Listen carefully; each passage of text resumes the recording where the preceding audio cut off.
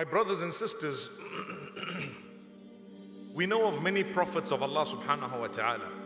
And I'm sure we know many of the names of a lot of the prophets of Allah subhanahu wa ta'ala.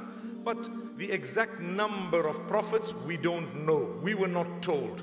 So Allah subhanahu wa ta'ala says, from among them, He gave some of the stories to us, some of them He didn't.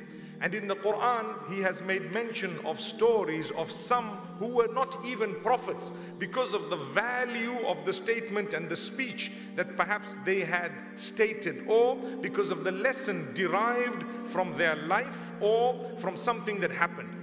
An example of this is Luqman. Luqman was not a prophet of Allah subhanahu wa ta'ala.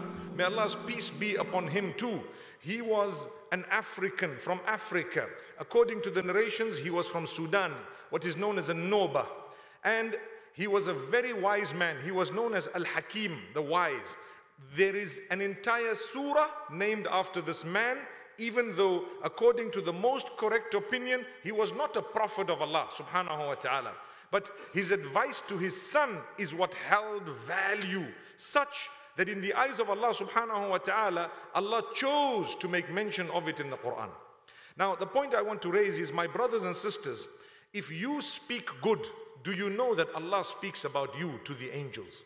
If you encourage people to do good, Allah talks about you. If you gather people and you actually are encouraging them regarding the word of Allah, ذَكَرَهُمُ اللَّهُ فِي مَنْ عِنْدَهُ. The hadith says Allah makes mention of this gathering with the angels. And Allah subhanahu wa ta'ala literally boasts to the angels to say, look at my worshippers. They are worshipping me. Against the Shaitaan and Shaitaan's promise, they have defied the devil. They have come and they have actually worshipped me. They are encouraging one another to come closer to me. So my brothers and sisters, don't think for a moment that Allah subhanahu wa ta'ala is unaware. For indeed, not only is He aware, but He even mentions us. He knows everyone by name. He knows everyone absolutely personally. He knows more about me than I know about myself. Rabbul Izzati wal Jalal. May Allah subhanahu wa ta'ala have mercy on every one of us.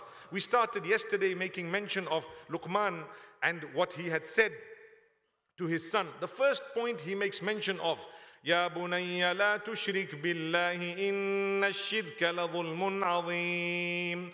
O my son, do not associate partners with Allah, for indeed associating partners with Allah is the great transgression, the great oppression. It is totally wrong. That's the first piece of advice. So we save ourselves from calamity and disaster by worshipping Allah alone and by protecting ourselves from association of partnership with Allah subhanahu wa ta'ala. May Allah subhanahu wa ta'ala grant us protection. Thereafter, I spoke at length yesterday about the parents and how important it is for us to respect our parents no matter what.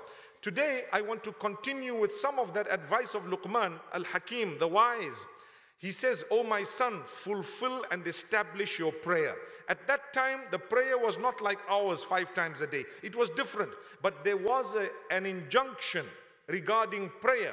There was an obligation regarding prayer. He says, Ya bunayya aqimis salata. Oh my son, fulfill your prayer.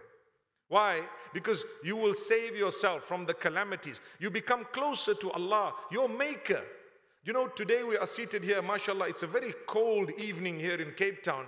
And you know the rains and the winds that have been, subhanallah, persistent for the last perhaps 10 days. And you know how it feels, how difficult it is. We come, we warm ourselves. We make a plan, we arrive. We'd like, subhanallah, the temperature in the masjid to be good. Do you know one day you will not exist anymore on earth? One day, all your clothing and everything you have and whatever you are worth will actually be zero except your deeds that you have done for the sake of Allah subhanahu wa ta'ala. We are all, whether you like it or not, we are all going to cross over into the hereafter. Even those who don't believe in the hereafter, they have to cross over, whether they like it or not, into the hereafter. Subhanallah. It's something amazing because they will not even be able to tell you where they go. At least with us, we know. We are convinced where we are going to go. May Allah subhanahu wa ta'ala take us to a better place. So you want to prepare for that day, be a better person. Improve your link with Allah. Start off with your 5 daily salah. In our case, there are 5 salah. Come on, you can do better. My brothers and sisters, save yourselves. We are struggling on earth. I'm sure we can do better regarding these 5 daily prayers. My brothers and sisters, enough is enough. We are suffering so much on the earth. Each one of us individually, we have problems. Start off with your salah. Start off with your salah. Look at Luqman. Allah makes mention of him. He's encouraging his son, oh my son, fulfill your salah. It has to have been something absolutely important. So this is a very important point. Then he says, وَأْمُرْ بِالْمَعْرُوفِ وَانْهَا عَنِ الْمُنْكَرِ. Encourage people to do good. Encourage them to do good. Discourage them from bad in a beautiful way. When you are encouraging people, don't insult them. Don't swear them. Don't belittle them. Encourage them in a lovely way. When you want someone to do good, whether it's your children or anyone in society or community or anyone anywhere across the globe, if you are to choose a beautiful way of communicating with them, the chances of them listening to you are far greater than if you were to insult or if you were to be disrespectful or even just abrupt. May Allah subhanahu wa ta'ala help us to use good words to encourage people, because people generally have within them the capacity to be good, and they are very receptive to a good method and a smile on the face. This is why it's important for us to use that which Allah has bestowed upon us in terms of the methods of communication, so that we can actually get the message of Allah, more importantly, to everyone else, and ourselves included. Then when we discourage people from bad, again, do not belittle, do not insult, do not curse. Choose the prophetic way. Someone is doing something bad, you need to be so concerned about them that when you speak to them, you need to think within yourself, I hope I don't make them worse. Sometimes the way we communicate with people, we make them worse. We drive them further away from the masjid. I recall once there was a youngster who walked into the masjid after a long pause, and he had a t-shirt which had at the back a picture of some pop star, and he walked into the masjid, and people knew that this youngster has not been in the masjid for a long time. And one brother actually insulted him and told him, get lost, get out of the masjid, you don't understand, this is very bad, how could you wear this, how could you do that? And you know what, I noticed an elderly man who went to the back of the masjid, and this youngster was shocked. He wanted to get up and punch someone, but the elderly man said, son, come here, you know there are jackets at the back. He got a little jacket, a coat. He said, don't worry, ignore him, he doesn't know, just wear this, fulfill your prayer. Subhanallah. Look at the elderly, look at how wise they are. The one was driving, and this man was a religious man, but he didn't have wisdom. He was driving the young boy out of the masjid. You can solve the problem. It is not difficult, subhanallah. You can resolve it very easily. Give him your own jacket to wear, or at least explain to him the next time when he comes, he'll feel welcome, subhanallah. A man came and peed in the masjid. The Prophet sallallahu alayhi wasallam was present. You know what? The Prophet sallallahu alayhi wasallam did not rebuke him and told the people, don't rebuke him. If they had rebuked him, he may never have come to the masjid again. Subhanallah. Subhanallah.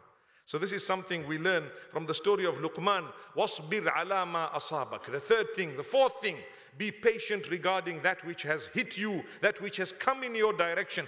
Be patient regarding that. All of us, we will have calamity, disaster, difficulty, hardship, any form of adversity. Be patient. Sabr is the key to the happiness of Allah subhanahu wa ta'ala. Remember this. Because Allah is the one who decides and decrees. When you are happy with the decree of Allah, it's known as a rida bil qada. To be happy with that which Allah has decided. It's a very, very high level of belief, yaqeen, conviction, and closeness to Allah subhanahu wa ta'ala.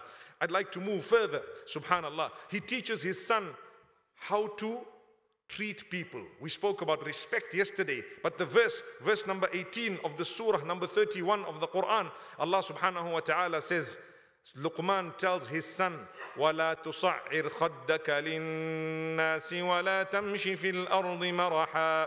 Don't turn your cheek against the people in arrogance and haughtiness, and don't walk with pride on earth. He's telling his son. Allah loved that advice so much that it's read in the Quran, in the word of Allah. Allah spoke these words, subhanallah. That's how much Allah loved this advice. So let's learn to advise one another, so perhaps Allah can love our words too.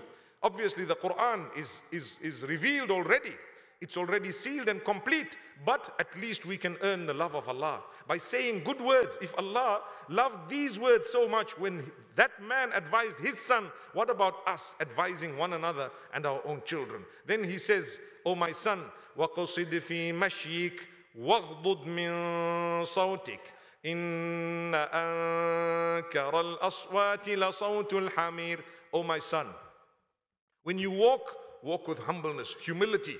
Make sure that you don't walk in such a way that you give the idea and impression to people that you are haughty, you are arrogant, you are bigger than them. No, you are just a number like everybody else. You are just like everyone else. The day that Allah gives you your book in your right hand, that is the day you can consider yourself successful. Up to that day, you ought to be worried. May Allah subhanahu wa ta'ala help us. May Allah grant us ease. Then he says, "O my son, lower your voice. When you speak, no need to scream and yell, no need to shout, no need to raise your voice such that you sound like a donkey." You know what the hadith, you know what the verse says? The worst sound is that of a braying ass, a braying donkey. Why? It makes a noise, it's loud, nobody hears, it disturbs, it is irritating. That's how some people operate. They talk loud, they scream, they irritate, no one understands what they are saying. The Quran says the worst sound is this. You are supposed to lower your voice, speak nicely, respectfully with the people, no matter what you'd like to say. Anyway, that is as far as I'm going to speak about Surah Luqman. And I ask Allah subhanahu wa ta'ala to help us to save ourselves from the difficulties, calamities within society, community, and even in our social living. Look at the advice of Luqman. It encompassed worshipping Allah, then the parents, and then general advice regarding everyone else. Threefold. May Allah subhanahu wa ta'ala help us acknowledge this and learn from it. Ameen. We have another beautiful surah, Surah Sajda, number 32 of the Quran. Surah number 32. That surah is read and repeated by us. I'm sure a lot of us, you know, in Salatul Fajr on a Friday, a lot of the time the Imam, because of the Sunnah of the Prophet sallallahu alaihi wasallam, he may just start off Alif Lam Mim, and you know now he's going to lengthen it a bit because this is a Sunnah. It is Surah Sajda. But what is it in the surah? My brothers and sisters, there is a lot in the surah, but it is named after the prostration. The prostration, those who truly believe, and this is in verse number 15 of that surah, those who truly believe, whenever they are reminded of the verses of Allah subhanahu wa ta'ala, they fall prostrate. Some people, when we are reminded of Allah, we get angry, we get upset, we go further away. Save yourselves. Someone is sent to you by Allah. They may not have chosen the best method because perhaps they are human beings, but if what they are saying is correct, soften up. Allah loves those who soften up. So Allah says, the true believers are those whom, when they are reminded of the verses of Allah, they drop in prostration.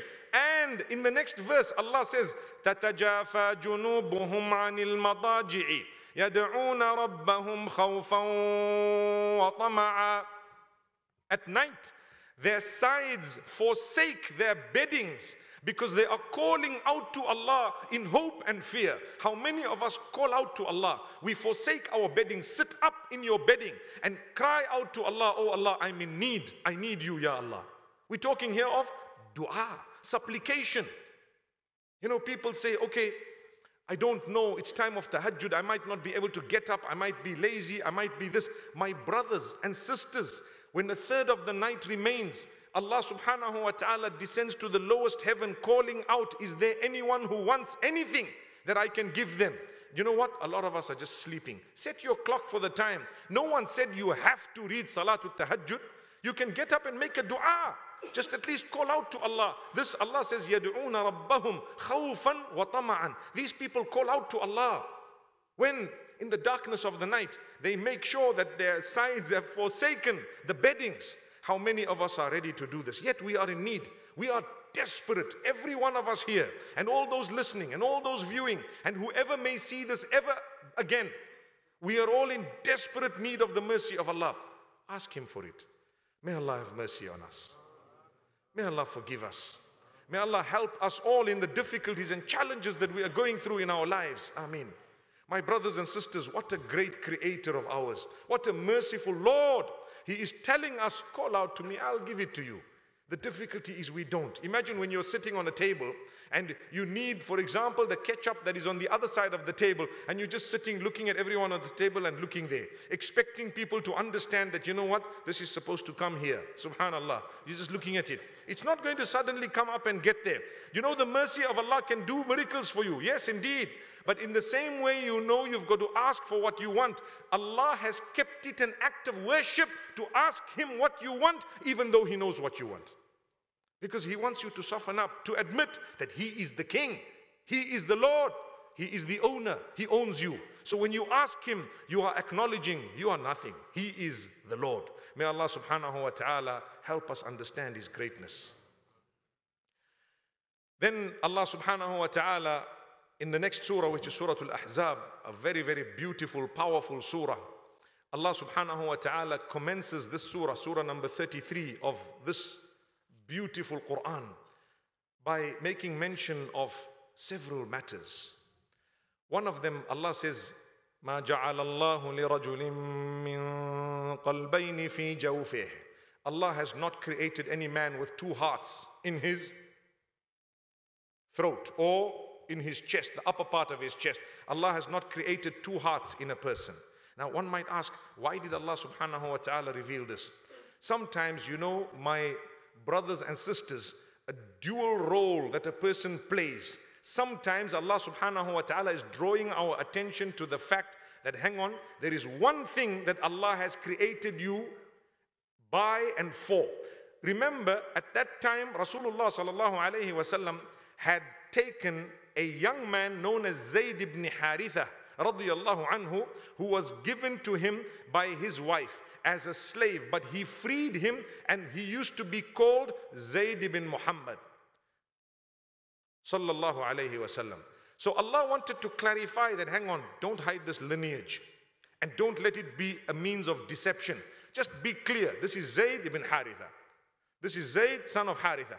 Don't let them say Zayd bin Muhammad, because that is confusing. And it is wrong in the eyes of Allah. So Allah subhanahu wa ta'ala says, there cannot be two lineages with one man. You cannot have both. The correct one is Zayd bin Haritha. So Allah subhanahu wa ta'ala thereafter in the next verse, verse number 5, Allah says, "Ud'uuhum li'abaihim huwa aqsatu 'inda Allah." Call them with their fathers' names. That is justice in the eyes of Allah subhanahu wa ta'ala. Now there is another matter addressed here as well, and that is the difficulty where people were telling their wives, when they were not interested anymore in fulfilling the rights of their elderly wives, or those perhaps who may have become a little bit older, etc. They used to say, you know what, you are just like my mother. And when they say you're just like my mother, the idea was to stay away from them, to say now you can just look after the kids. As for the fulfillment of your rights and, you know, the intimate rights and so on, that's okay, it's fine. Allah says, how dare you say this? This is prohibited, it is wrong, and it could be equivalent to divorce if you're not careful. You cannot equate your wife with someone who's a mahram. You cannot do that with the intention of insulting her and telling her that I'm no longer going to fulfill your rights and your duties. Let's save ourselves from insulting our wives. They have given birth. They have borne our children. We need to respect and honor the changes that may have taken place in their bodies as a result. It has to happen. It's a test for you.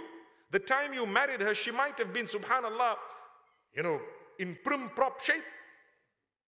I'm not saying that women should allow themselves to, you know, to waste themselves without even being concerned about what they look like. No, but I am saying that sometimes we as men do not appreciate what they've been through for us. And we just say words that are so hurtful, yet they have sacrificed for us, wallahi. That is your wife, that is the mother of your children. Be careful how you speak to them. So Allah subhanahu wa ta'ala says, وَمَا جَعَلَ أَزْوَاجَكُمُ اللَّائِي تُظَاهِرُونَ مِنْهُنَّ أُمَّهَاتِكُمْ. Allah says, those women whom you call your mothers and you are engaged in something known as dhihar. Dhihar is to assimilate your wife to your mother. They are not your mothers. How dare you say that? Allah warns the men, watch out. Watch these statements.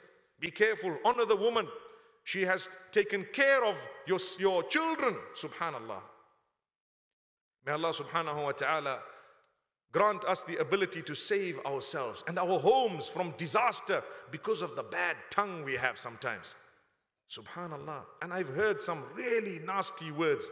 Some good people, you can't believe. The man is fulfilling salah. He's a decent person. But listen to what he says to his wife. Listen to how he treats his children, his mother, etc. Wallahi, it's unacceptable. If you don't have anything good to say, remain silent. But if you are a husband, create good words to say to your spouse. Because if you don't say them, where do you expect her to get those words from? May Allah subhanahu wa ta'ala help us and guide us. So my brothers and sisters, that is a very, very interesting point. The point of naming the children. It's important for us to realize that we are not allowed to hide lineage because that is sacred, it's chosen from Allah subhanahu wa ta'ala. And it's important for us also to realize that we need to be careful the way we address our wives. In that way, we will be able to live in harmony and peace. And alhamdulillah, the mercy of Allah will descend upon us. And we ask Allah subhanahu wa ta'ala to grant us forgiveness for what we may have said in the past. Make amends. Make amends. Never lose hope. Admit your error. You were wrong. Say so. And tell yourself, I'm not going to do this again. Go back home. Look at the mother of your children. And feel within your heart that connection. And say to yourself, you know what? This is a human being. This is somebody's daughter. This is somebody's child. I need definitely to appreciate and acknowledge. I'm going to die. I may die anytime now. I'd rather die having pleased Allah regarding one of His beloved creatures whom destiny had brought me together with. May Allah subhanahu wa ta'ala grant us ease. Let's move on. The same surah, Allah says again regarding the favors of Allah. Regarding the favors of Allah. Verse number 9. Ya ayyuhalladhina amanu dhkuru ni'matallahi alaykum. This was speaking about the favors of Allah when Allah protected the believers from the enemy. But I want to take it further and tell you so many places in the Quran, Allah says, O you who believe, remember the favors of Allah upon you. Allah has bestowed upon you favor upon favor. Remember, by sitting and thinking of the favors of Allah, you are actually engaged in an act of worship. Did you know that? When you sit and you think, what has Allah given me? Okay, He gave me eyes, He gave me a nose, He gave me this, He gave me that. When you sit and think about what Allah has given you, subhanallah, the food we have, even if it's dates, more or less, look at what others do not have. These are the favors of Allah. Sit and thank Allah. Allah says, Ya ayyuhalladhina amanu, O you who believe, udhkuru ni'matallahi alaykum. Remember the favors of Allah upon you. He has bestowed upon you so much. No matter who you are, you may have less, but you are favored by Allah. You may have more, you are favored by Allah. Remember the favors. And when you remember the favors of Allah, they should draw you closer to Allah. Your love of Allah should increase. So a sign of gratitude to Allah for the favors He has bestowed upon me is that now my salah falls in place, I stay away from sin, my zakah falls in place, the way I treat the rest of the creatures of the same Allah happens to be much better than before because obviously I'm now conscious that Allah has favored me, subhanallah. What has Allah not given you? Allah has given you so much. We as humankind have a sickness. We only look at what we don't have and we become depressed because of that. And there are millions of other things we have. We don't even consider them. So Allah reminds us, save yourselves from that depression. Stop thinking only about what we have not given you. Think about what we gave you, not what we did not give you. If you were to draw a list, what we did not give you 10 things and what we gave you 1,000,000 things. وَإِن تَعُدُّوا نِعْمَةَ اللَّهِ لَا تُحْصُوهَا. If you are definitely going to try and count the favors of Allah upon you, you will never ever be able to count them all. You won't. Subhanallah. So that is a gift of Allah subhanahu wa ta'ala. Thereafter there is mention made of the beloved gift that we have. What is the biggest gift that you and I have? It is the fact that we have iman and belief and we are followers of Muhammad sallallahu alayhi wa sallam. That's the best gift we have. We have iman, belief. What we have is la ilaha illallah, Muhammadur Rasulullah. There is none worthy of worship besides Allah, and Muhammad sallallahu alayhi wa sallam is His final messenger. That is the ultimate gift. Verse number 21, Surah Al-Ahzab, which is Surah 33, Allah says, لقد كان لكم في رسول الله أسوة حسنة لمن كان يرجو الله واليوم الآخر وذكر الله كثيرا. Indeed, there is a beautiful example in the life of Muhammad sallallahu alayhi wasallam for you to emulate, for those who remember Allah a lot and those who are looking forward for the meeting with Allah subhanahu wa ta'ala. So his entire life was a blessing. His entire life is to be celebrated by us. We follow him to the T. And subhanallah, that is a gift. Allah says, look, we have given you a gift. What is that gift? Muhammad sallallahu alayhi wasallam. Follow him. Follow his path. Follow his ways. Follow his habits. And you will never go wrong. Whether it is in your health, whether it is in your social life, spiritual, religious, your relation with Allah, your relation with whatever and whoever, it can never go wrong. Subhanallah. But I think a lot of us take this for granted. When it comes to the celebrities and the pop stars of the dunya, we are quick to emulate them, to follow them, to wear t-shirts depicting who we are and what we follow. But when it comes to Muhammad sallallahu alayhi wasallam, it takes a long time before we can even look a little bit like what we have learned he looked like. Subhanallah. I like to give an example of the footballers. The minute they cut their hair in a certain way, a lot of our kids cutting their hair in the same way. They're not worried whether it looks like a baboon or whether it looks like something else. They're not worried. It becomes a new hairstyle. Why? Because my man did it. I don't want to even comment about that. Whether it's right or wrong, you would know. But the point I want to raise is, when we want to do something that Muhammad sallallahu alayhi wasallam brought, why do we find it so difficult? I mean, when we are resurrected, where do you want to be resurrected? Subhanallah. Ask yourself, where do you want to actually be resurrected if you were to die right now? Who would you like to be with? It's quite simple. Al-mar'u ma'a man ahab. The hadith says clearly, a man will be resurrected with whom he loves. That's it, with whom he follows. May Allah subhanahu wa ta'ala help us, and may we be saved on that day from the calamities and the disasters. Ameen. My brothers and sisters, then we have a verse that we read tonight regarding the choice.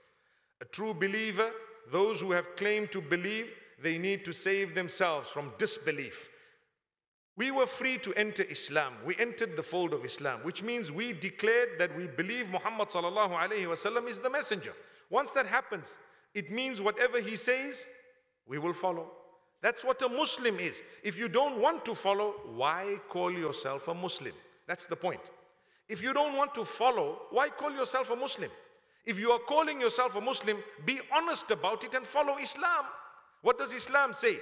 Here Allah subhanahu wa ta'ala says, verse number 36 of Surah Al-Ahzab, وَمَا كَانَ لِمُؤْمِنٍ وَلَا مُؤْمِنَةٍ إِذَا قَضَى اللَّهُ وَرَسُولُهُ أَمْرًا أَن يَكُونَ لَهُمُ الْخِيَرَةُ مِنْ أَمْرِهِمْ. It is not befitting for a true believing male or female that when Allah or his messenger sallallahu alayhi wasallam have declared something, that they then feel that they have a choice in that regard. Subhanallah. If Allah has declared something, a true believer says, Sami'na wa ata'na. We have heard, we have obeyed. If Allah's messenger has declared something, a true believer says, we have heard, we have obeyed. But those who don't believe truly, they feel, nah, you know what? There's something wrong here. I don't think so that this is actually the way it should be. Why excuses? If you haven't understood something, go and learn it. But don't come and say something against Allah and His Rasul sallallahu alaihi wasallam when there is clear-cut instruction. May Allah forgive us. May Allah strengthen us. May Allah guide us. May Allah educate us. May we be from among those who make an effort to learn. For indeed, when you learn, you will be able to get closer to Allah. إِنَّمَا يَخْشَى اللَّهَ مِنْ عِبَادِهِ الْعُلَمَاءِ. Indeed, those who are truly fearful of Allah are those who have knowledge of who Allah is. If you don't know who Allah is, how are you going to be conscious of Allah subhanahu wa ta'ala? So let's inshallah increase that knowledge of ours. So these are just some of the verses that we recited tonight, and inshallah tomorrow we will continue with more of these verses. But my brothers and sisters, before I end, one quick point. Do you realize that there are only a few more days left for the month of Ramadan? Do you realize that we are almost about to begin the last 10 nights? Do you realize that? Wallahi, it has gone by quicker than before. Every year, it seems like the Ramadan becomes faster and faster. My brothers and sisters, advice for myself and for everyone else, please don't waste the next 10 nights of Ramadan or the 12, 15, 14 nights that are remaining, less than that in fact. Let us not waste them. Let us take it seriously. The Prophet ﷺ himself, being the best of creation, the most noble of all messengers, subhanallah, the last 10 nights, the hadith says, he used to take them very, very seriously. Subhanallah. He used to liven the night because he used to know, hey, this is a sale, subhanallah. All the deeds and everything are on sale, literally. Allah is giving away His mercy. Earn it, my brothers and sisters. Let's not waste the last 10 nights. Let's take it seriously. It will be a little bit tough, subhanallah. You know, long nights, mashallah, we have in this part of the world. But to get here for salah, to be able to fulfill it, to listen to something that would move us, my brothers and sisters, we need that movement. The forward movement is what we want. We ask Allah subhanahu wa ta'ala to grant it us. أقول قولي هذا وصلى الله وسلم وبارك على نبينا محمد سبحان الله بحمده سبحانك اللهم وبحمدك نشهد أن لا إله إلا أنت